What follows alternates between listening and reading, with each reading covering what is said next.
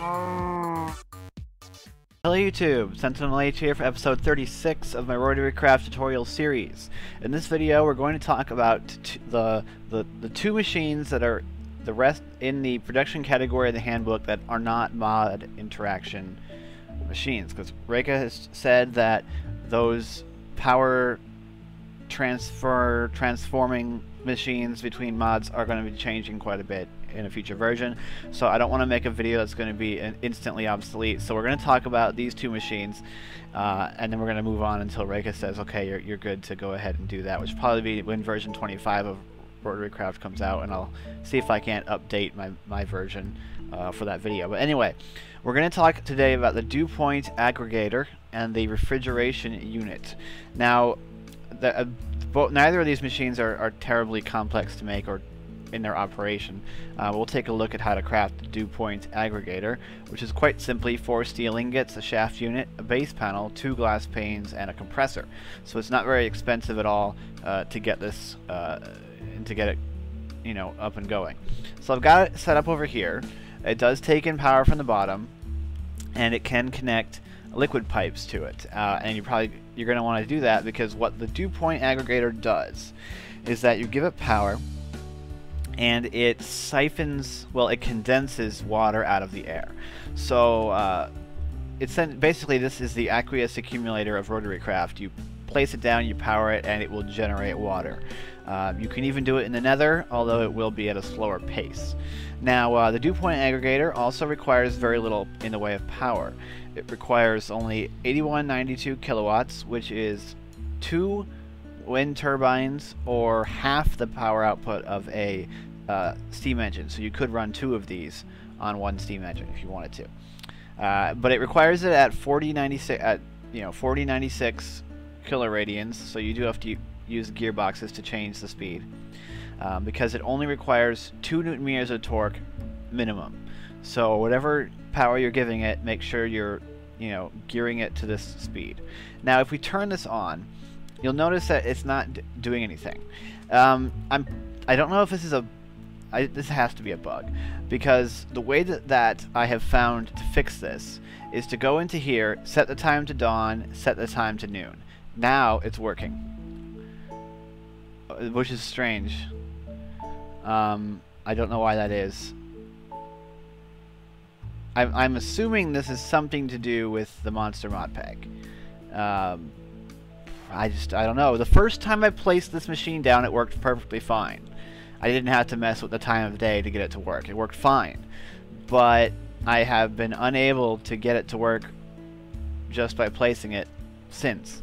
This is now the only way to fix it. So you see it's working right now, okay? If I break it and I put a new one down, all of a sudden it's not working. I have to set the time to dawn. It's still not working. Then I set the time to noon, and now it's working for some reason. I don't know if this is because the Dew Point Aggregator is set to not start producing water until it's been running for a certain length of time. I mean, I don't know how. I don't know. But the way that I'm getting it to work is by changing the time of day, which is strange. But once it is working, it does produce water quite quickly, even at its minimum power output. I mean, that's quite significant. That's quite a good water output. So I really don't know what's going on with the Dew Point Aggregator. It does work, but I don't know. I'm hoping Reika can will let us know what's going on here. It's just strange because you can see it works. It works just fine. It does exactly what it's supposed to do. You see now it's filling up with water. It has a 6,000 millibucket internal tank. But it's just strange that it doesn't seem to want to work until I change the time of day twice. Very odd. Anyway, that's the Dew Point Aggregator. You power it and it will produce water. Now apparently this bug does not occur in the nether. I'm not going to go to the nether to show it, but apparently this bug does not occur in the nether. Or if I don't know if it's a bug. It seems like a bug because it seems like a really weird way to fix it. But I mean, this just seems very strange. Oh, see, it didn't work there. Set it to dawn. Set it to noon. There it goes. It just seems like a strange way to fix it. Set it to dusk. Set it to noon. See, it works fine. Very odd. So hopefully we'll find out what that's about, and put something in the description once we know how to do it.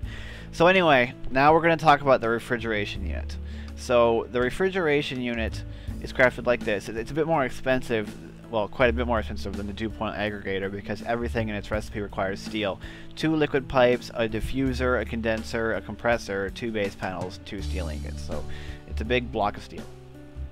So what does the refrigeration unit do? Well, if we go into its GUI, because it does have one, you might look at this and think, what the heck is this? But all this is a really cool looking progress meter. What you have here is you have an input slot, and then you have a tank, and then an output, which it's for buckets. So you put a bucket here and you can get a bucket out.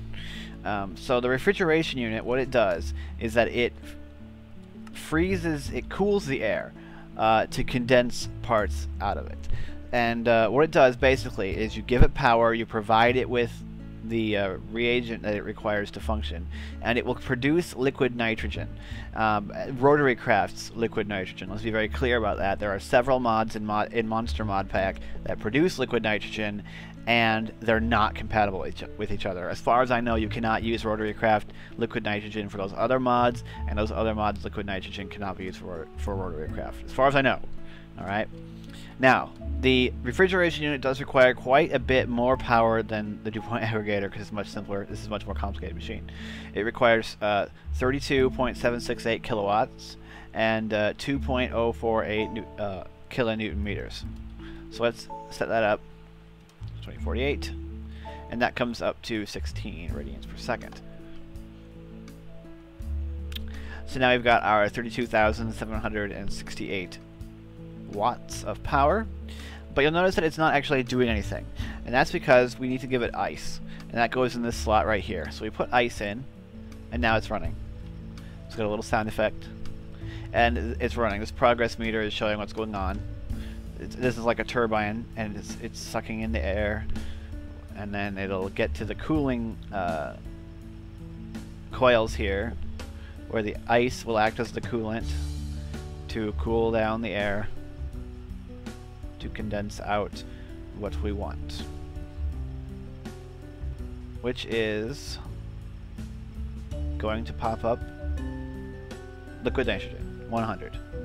Now this is pretty slow right now, but you can speed it up by adding more, well, speed.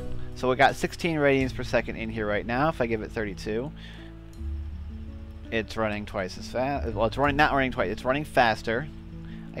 I shouldn't say how much faster. 64, quite a bit faster. 128. Now we're up to half the input of a kinetic engine, hydrokinetic, and now we're going at a decent pace. We can pump this up to 256. This is the output of a hydrokinetic engine. It's running, you know, fairly decently. Bump this up to 512, which is 1 megawatt, which is half the output of a micro turbine. Now it's running at a pretty good pace. If I bump this to 1024, now we're at the output of a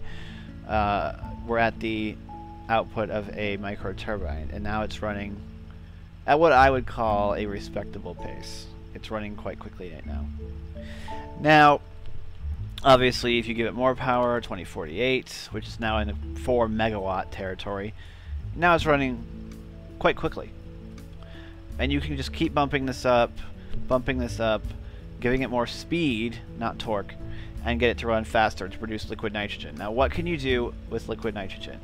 Well, if I can't hit U on it right there, so let me go in here. I used to have one, but my liquid nitrogen bucket appears to disappear. This is the RotaryCraft liquid nitrogen. It's purple. If I hit use, then hit use on the liquid nitrogen, what it's used for is it's used to fill superconducting wire for ElectraCraft. That's, according to NEI, that is the only use for this stuff, is as the coolant for superconducting wire from ElectraCraft. We will talk about ElectraCraft at a later date. But apparently that, according, for right now at least, that is the only use that I know of for liquid nitrogen. But I have tried putting a liquid nitrogen bucket in here. You can't do it. This thing needs to run on ice. Now, it does produce dry ice as a byproduct. However, when I hit U on it, nothing happens. So as far as NEI is concerned, dry ice has no use. And I don't know of the use for dry ice. If there is a use for dry ice currently, I don't know it, and NEI doesn't know it either. So the only thing I can guess is that it will have a use, and that use has not been implemented yet. I'm not sure. The refrigeration unit just popped up not too long ago. It's, you know, it's basically for creating the thing that you need for RotaryCraft. So I don't know too much about it. But it does produce liquid nitrogen, it does require ice, it does require a good amount of power to get running at this speed, and produces dry ice as a byproduct. Hopefully Reika can let us know, hey, this is what you can use dry ice for, or maybe if I'm right and it's just not implemented yet, you know, then we'll know that it's coming soon. Anyway, that's the refrigeration unit. So it runs on ice, it takes power, and it produces liquid nitrogen. I wish that the Dew Point Aggregator worked perfectly. I'm not sure what's going on with that whole having to set time of day twice to get it to work. Obviously, that's definitely not probably intended. I think it's a bug. It feels like one, but maybe Reika will let us know, hey, it's not actually a bug. Maybe this is supposed to run for a day before it starts working. I don't know. But anyway, those are the two machines. The Dew Point Aggregator, which generates water when from the air when you give it power, even in the nether, and the refrigeration unit, which uses ice to produce liquid nitrogen. So yeah, those are the two machines. So we are done with their production section until we have the go-ahead to start talking about these things, which means that the next thing we're going to talk about is the compactor. That'll be fun. Okay, so I hope you've enjoyed the episode. This will be up pretty later today.